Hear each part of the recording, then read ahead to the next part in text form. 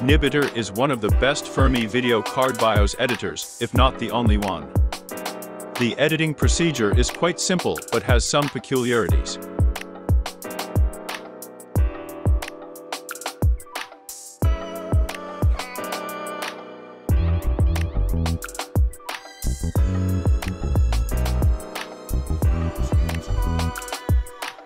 This parameters edits the maximum speed. It is not possible to set a higher percentage than specified here in the program. If your video card belongs to the Fermi chip family, then almost all the tabs of the program, except boot settings and temperatures, will remain without the ability to edit parameters. Open BIOS itself. At the top of the program there is an item file. Click on it, then click on the tab Open BIOS.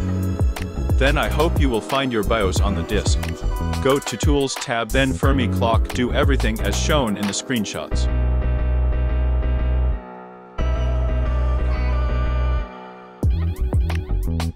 The shader frequency is equal to the core frequency multiplied by 2. It is adjusted in window number 3. On cards with GF100 chip, the shader frequency is also in windows 4 and 11. Bamped shader is a value that can be calculated manually by making a proportion between shader frequency and bamped shader. Example, if you need a frequency of 900 Ms, the shader frequency would be 1800.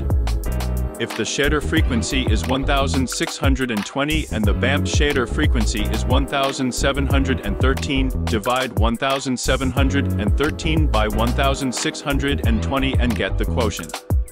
Multiply 1800 by the coefficient and get the frequency of the bamped shader.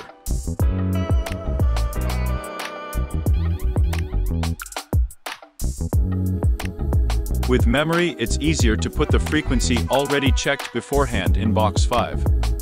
You should get something like this. The maximum for 3 DIS is set very carefully. Do not overdo it, or your card may be added to the collection of corpses. As I understood, the card itself chooses the necessary voltage for stable operation in this interval.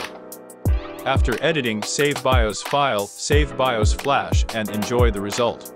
Please like and subscribe to the channel. Have a nice day.